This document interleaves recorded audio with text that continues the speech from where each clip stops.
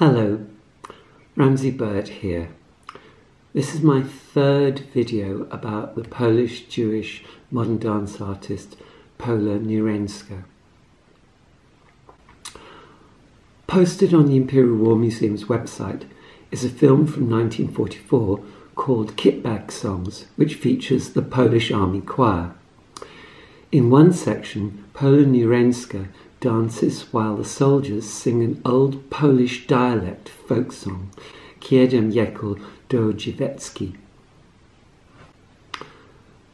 This song is about a man about to leave his village to go to war, who tells his sweetheart about the hardships of a soldier's life. Nireńska dances the role of the village girl, the film intercutting between the singers and the dancing. And now in contrast, a gay Polish folk song, suggesting memories of a happier time. Generations of Polish country folk have danced to such tunes at fairs and festivals. Hey la, hey la, hey la, hey la, kiedy jechał do Niemieczki, żękały mi podkółeczki, żękały, siwe ostra płakały. Kiedy jechał do Niemieczki, żękały mi podkółeczki, żękały, siwe ostra płakały.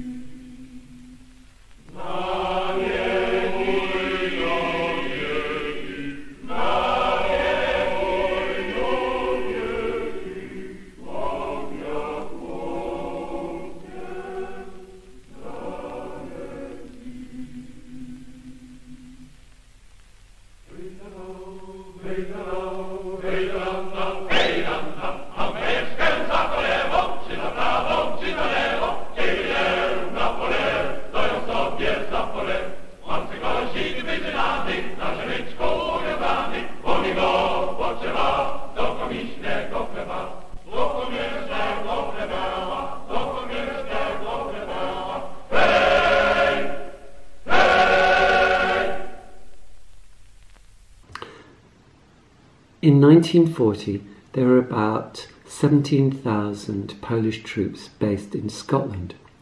They had fought the Germans when Poland was simultaneously invaded by Germany and the Soviet Union in September 1939, and then fought them again in France before evacuating to Britain, and they were then quartered in the Scottish lowlands. The choir in the film was started in order to give performances to local people near where they were based. After one performance in August 1940 in Coatbridge near Glasgow, Captain Jan Sliwinski explained that, quote, the choir was composed as officers from various regiments stationed somewhere in Scotland. In giving such concerts free of charge in aid of charities, they hoped in some little way to repay the people of Scotland for the great kindness which had been shown to them. Sliwinski first met Nireńska in Vienna in 1935, and it's possibly through him that she ended up working with the choir. As I noted in the previous video, Nireńska had been dancing to Polish folk songs since her teens in Warsaw, and her repertoire in the 1940s included some Polish folk song themed pieces. A review from 1942 notes that Nireńska's village beauty, quote, is the beauty of the village and she knows it, and postures and struts and is coy in turn, unquote. Nireńska's performance in the film seems similar. Another review perceptively observes that Nireńska was not dancing authentic folk songs. The writer commented on the theatricality of what she was dancing, which convey, quote, the atmosphere and style of the particular types of dancing by her own choreography and apt costumes rather than by performing actual folk dances and using actual costumes. The writer here is probably more familiar with the revived English folk songs and dances collected by Cecil Sharp and others. Such revivals were surely in part motivated by fear that industrialisation and modernity were leading to a loss of some essential, supposedly pre-industrial Englishness. Nireńska and her Polish peers, however, were coming from a very different place. After the First World War, Poland had become independent after more than a century as a divided country ruled by Prussia, Austro-Hungary and Tsarist Russia, who in 1795 had carved up and annexed what had been the Polish-Lithuanian Commonwealth.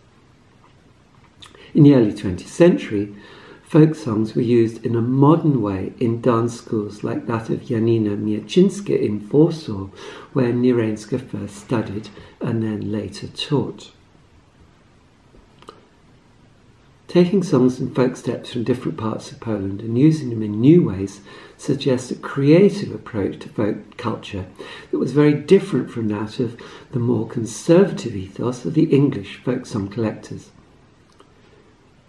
Choreography Nireńska performed with the soldiers may express nationalist sensibilities, but the fact that Nireńska was Jewish and had been living and working outside Poland for over a decade shows that it does so in a liberal, inclusive way. In the film, Nireńska and the soldiers never appear in the same frame. The editing cuts between singers and dancers so that we don't see the choreography all the way through, only a few phrases of it, so that there is little sense of the form of the piece as a whole. In what we do see of Nireńska's dancing, her hand gestures, her footwork, the way she turns on the spot, it's clear that she is not a ballet-trained dancer. Instead, there are resemblances between her movements and the way her teacher and mentor, Mary Wiegman, danced. For example, look at the smooth, elegant way that Nireńska sinks and sits on the floor. This is not something that you find in folk dance or in 19th century ballet like Sleeping Beauty or Giselle. But it is something that you find in modern dance, kind of acknowledgement of gravity, the pull of gravity, and a kind of welcoming of the sense of being grounded as opposed to kind of balletic elevation. Let's look at her use of arms and her hands to create spiral shapes around her body in a very three-dimensional way. This is something that this Wiegman's Pastoral, it's a different kind of emotional quality to what she's doing. But again, she's using her hands in the same way. And again, in Farewell and Thanksgiving from 1942, which is more like what Nireńska's doing. The hands being used to say farewell, but there is this kind of sense of space, three-dimensional space around the body, and using your hands and arms to feel that into that space. Finally, let's look at the turning movement that Nireńska does at the end of the film. Here's Wiegman teaching her turning exercise later in life. And if you look at her pupil here, the hips go to one side and the torso and shoulders lean to the other side. So it's a kind of off-centre movement.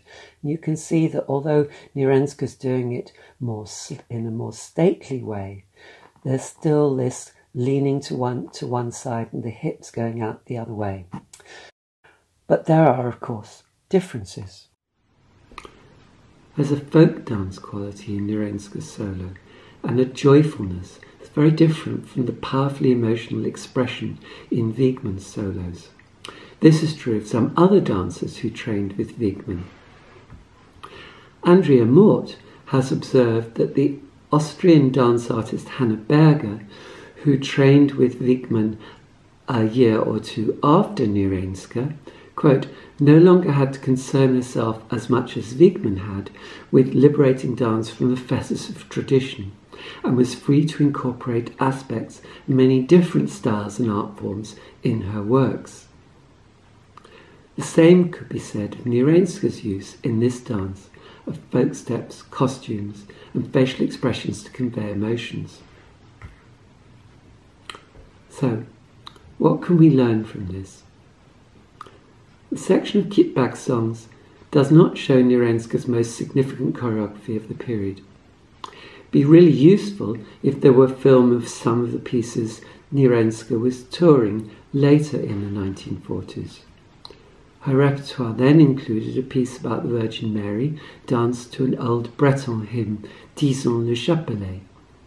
Reviews suggest that her homeless child was tragic, Philina, catty woman, slightly sarcastic, and A Scarecrow Remembers, wistful. These reviews suggest her choreography and performance were powerful and that they were well received. What the film of Kedem Yekel does show, however, is a confident, experienced performer with a strong presence who is clearly trained in modern dance rather than ballet.